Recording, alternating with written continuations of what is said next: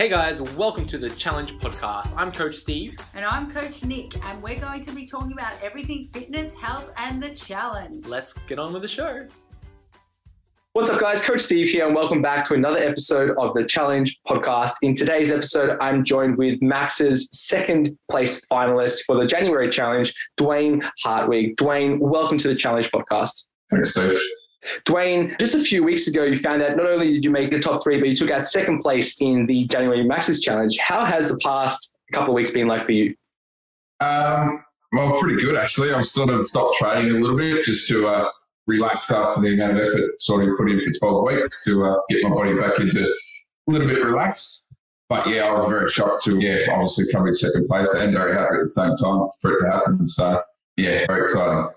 Well, mate, you should be so proud of the effort that you put in. You know, you blew all of us away with your amazing result, which I'm sure we're going to chat about here today. Now, Dwayne, I know a little bit about you, having read your profile, and you've been around the challenge for quite some time. So, Dwayne, do you want to introduce yourself? Tell us where you're from, what you do for work, and who is Dwayne?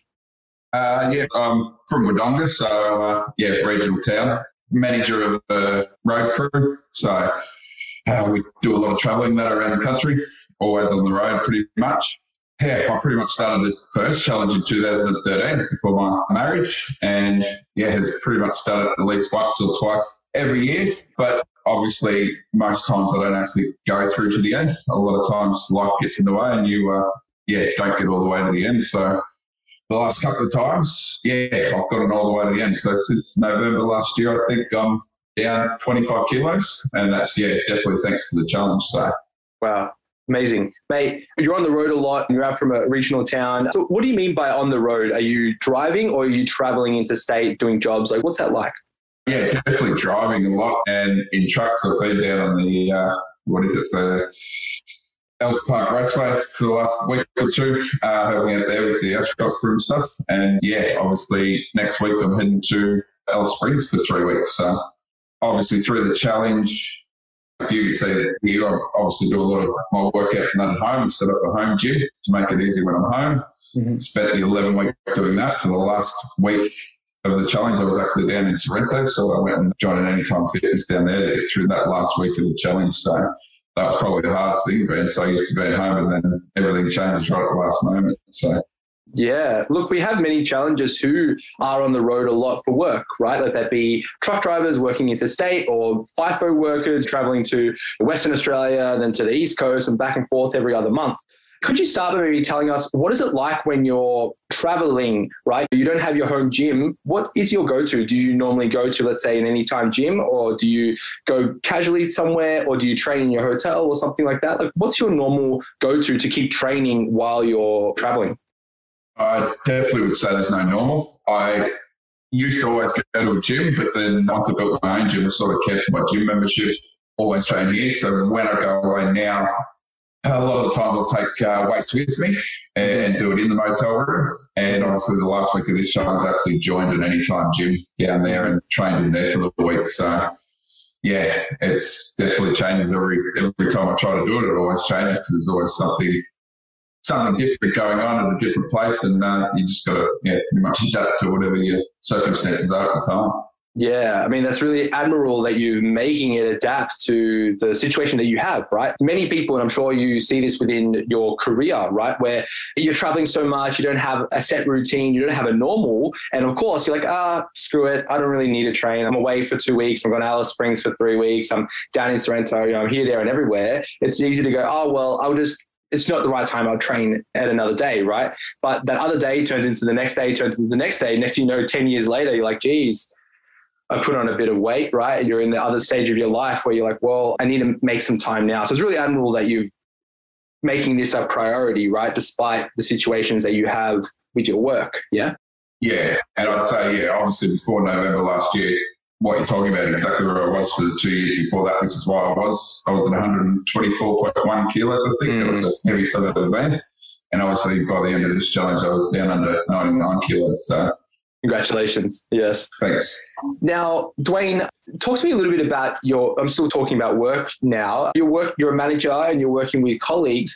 What's it like when you're away with your colleagues and, let's say you're going out for lunch, is it let's go down to the little tucker shop and get a burger and some chips and a Big M? Or like, what's it like when you're, let's say, doing the challenge with some of your co-workers? Is it easy? Is it difficult? What's the situation like? Definitely say it's hard because I remember even just obviously sometimes I have to go buy the meals for them and they'll want hamburgers and things like that. I'll buy them and be smelling them in the car, bring them back to them and just knowing I can't eat them. But in my head, yes, the thing I keep coming back to is 12 weeks. It's not a lot of time to change your whole life. If you can just keep focusing and say it's just 12 weeks out of 90 years, that's not a lot. And it does change a lot of your life.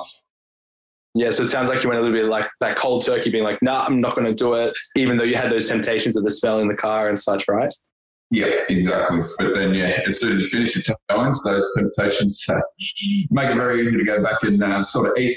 Like I said, the last 3 weeks have probably been just to relax and get my body back and just eat what I wanted. But I'm obviously going to do the challenge again now and do it 3 times in a row. This one's obviously just to maintain everything pretty much till I turn 40 in August. So, yeah.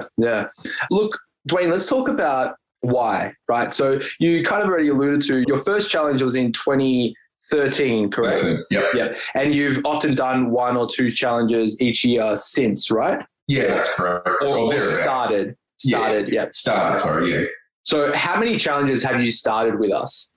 Do you know the number? Oh, no, I wouldn't know the number. I know 1, 2, 3, I probably only finished 4 or 5 out of, what's that, 7 or 8 years. So, Yep. So you've done lots of challenges with us. One of our longest standing challenges, basically, almost 8 years now within the challenge lifestyle. And you've probably seen the challenge grow from those early days to what it is now. And I'm sure your kind of knowledge and experience has changed over that time as well. But if you were to jump in that little time machine and go back to 2013, can you tell us a story about why you chose to start that 2013 challenge?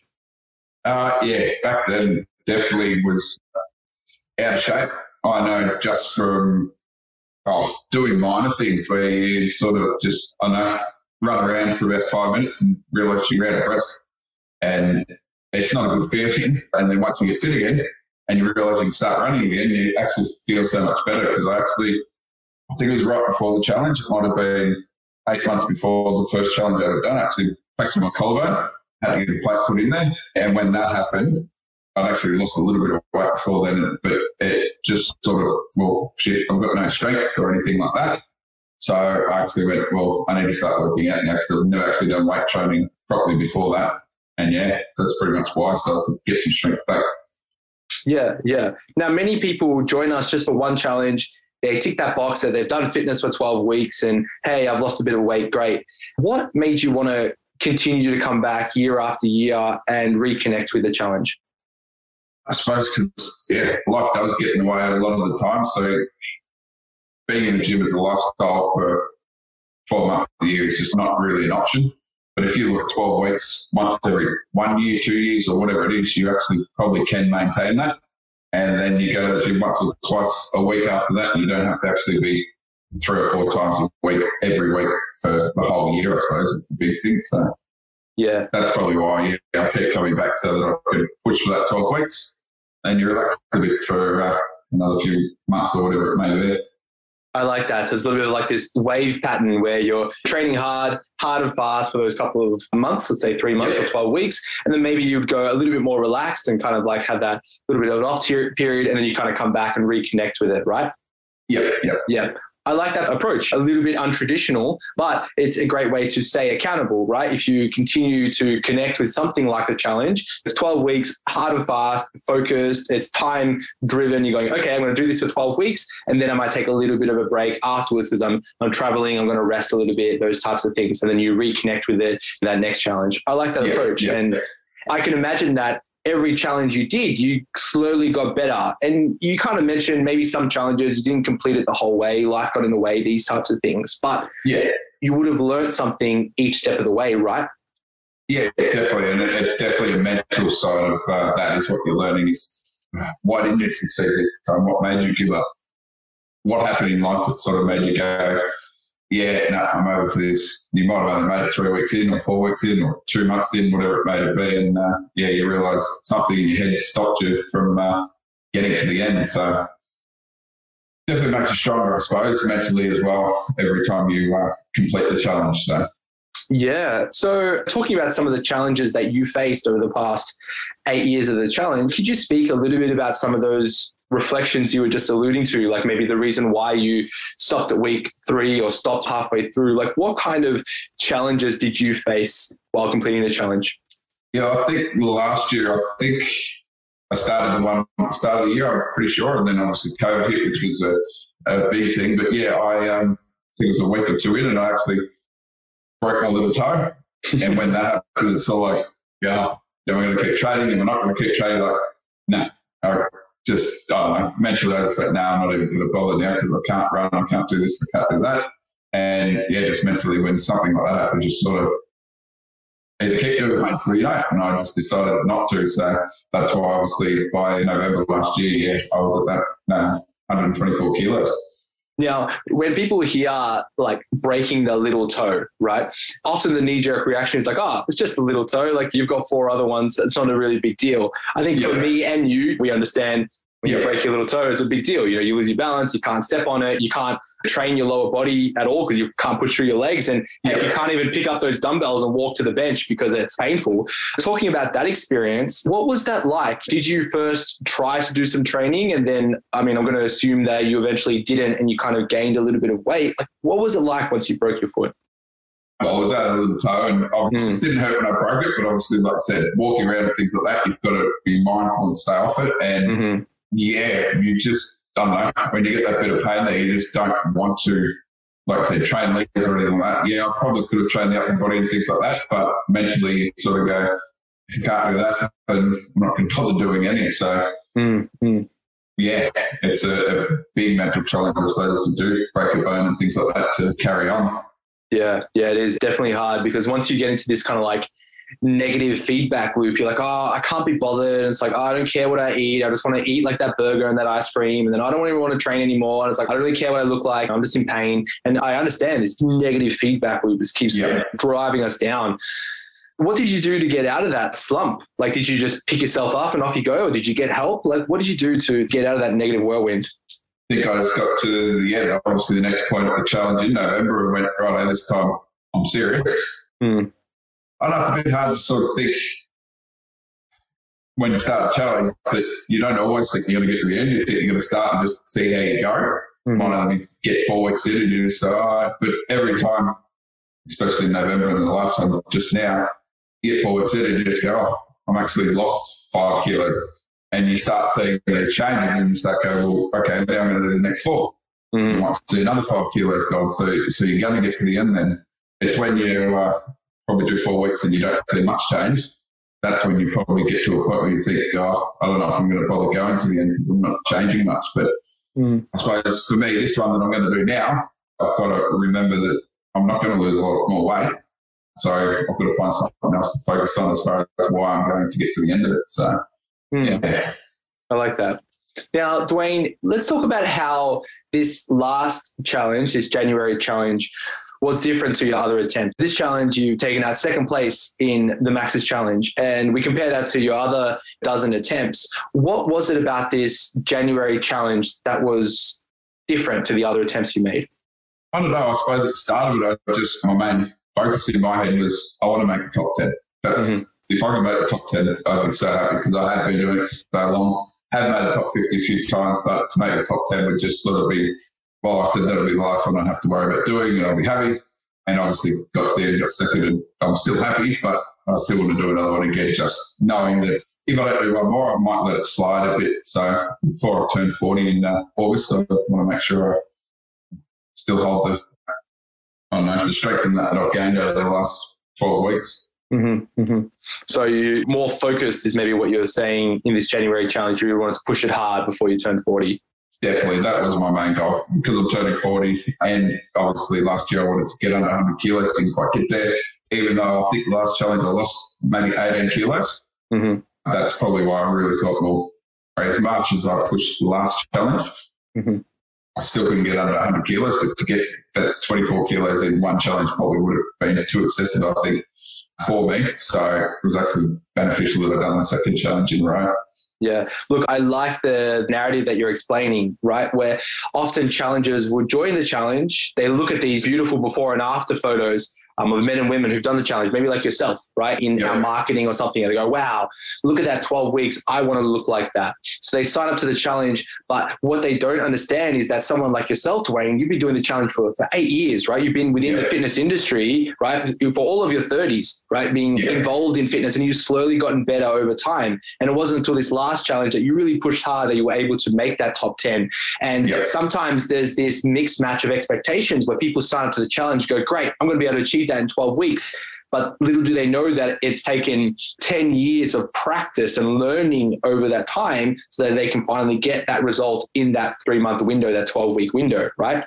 100% correct, yeah. And then the other side of your narrative that you're saying is maybe in your previous experiences with the challenge, you kind of were going through the motions. You signed up to the challenge. You didn't really have any big, wild goals or ambitious goals. You're like, oh, I'll see how I go. Maybe I get to week 4. It's not working for me. I'm just going to drop out, right? Maybe that was a mindset you were in 2014, 15, 16, right?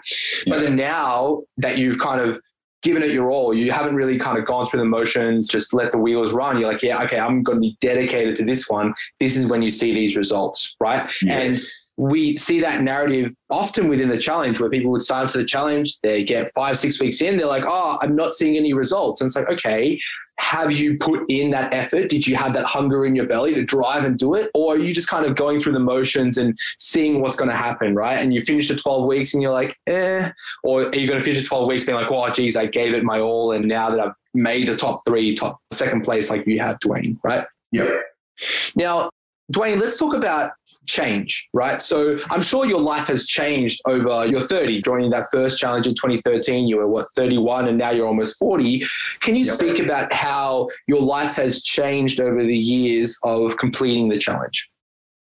Oh, very significantly, I suppose. Obviously, back then working just within trucks and that with work. And then I was from there moving my way into more of an office job, a managerial job.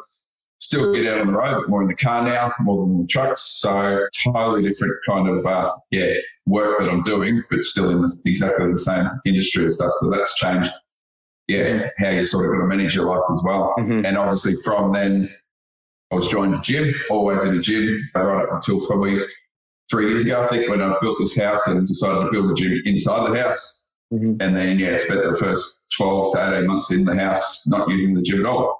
So it's a mental thing, obviously, and then got to these last 2 challenges and decided, I'm going to make sure I use the gym, not spending all the money to make a gym and not use it, I suppose. So, Yeah. So talk to me about your home gym. Is it like garage gym, home gym, or did you have a room built specifically for a gym in this new house of yours? Yeah, so I built pretty much my study/gym in the new house. Decked out with everything I need, other than the only thing I don't have is obviously my leg weight, so I just focus on squats. But other than that, I set it up as a full gym that can train inside the house. So. Yeah, so you're talking like dumbbells, barbell, squat rack, those types of things? Yeah, everything, yeah. Nice. I think it's everyone's dream to have a fancy home gym like that, right? Yeah, I think so. I think everyone would probably be jealous and think, oh, he's got that. It makes it easy. But you might have it, but you've still got to change your mindset to use it. So I like that as well, right? We could have all the resources available to us, literally on a silver platter in front of us, but we still got to do it, right? Yeah, it's kind of like that saying, you can take a horse to water, right? But you can't make it drink. So even if you have these really fancy equipment at home or all the perfect environment, like you still need to just go and do it, right? Yeah. Now, Dwayne, let's wrap up here with advice. So I'm sure many people have reached out to you over the years and going, wow, you've lost so much weight. Like, what are you doing? How can I do that too? If someone came to you looking to get fit and healthy, lose some weight, or even about to start the challenge themselves, what advice would you give that person? Yeah, I definitely have had a lot of people over the years come to me and ask, can I get the training plan? Can I get the eating plan? What are you doing? How do I do it? And I don't know, I've given it to a lot of people. But it all comes down to doing it. At the end of the day, you can give them the plans, give them the eating plans, but you've really just got to structure it and stick to it. It's only 12 weeks. That's what everyone's got to sort of, I think, put in their mind. 12 weeks is not a long time. Yeah, I completely agree. And, when we think about training plans and nutrition plans, if you really wanted to, you could Google like a training plan and get, a plethora of different programs, Google a nutrition plan and find thousands of different nutrition plans and recipes, right? So we have all these things at our fingertips. Let that be the challenge nutrition plan or, whatever one you find online or the challenge training program, whatever you find online. We have all these resources, but we have to do the thing, right? We have to go into the gym, we have to train, we have to build our lifestyle around it, which you now have done. You've built your home gym, you've started to change your complete lifestyle so that you're the fitness guy. And it shows because now you are now our second place finalist in the Max's challenge of thousands of guys who started the challenge. You're right up there in the top 3. So mate, a big congratulations. And you should be so proud of the result you've achieved. You showed us that, even if you've done the challenge before, you can still improve, get better, and finally make that top 10 like you have. Yeah, thanks, Steve. Well, look, Dwayne, I'd like to take a moment to thank you for donating your time to be part of the Challenge podcast. And thank you for inspiring so many people within your own communities, but then also within our online communities to, not only just lose some weight, but to live a healthier life. So you're making my job easier. So Dwayne, thank you for doing that. Thanks, Steve. Thanks for the Max's challenge as well. It's been great.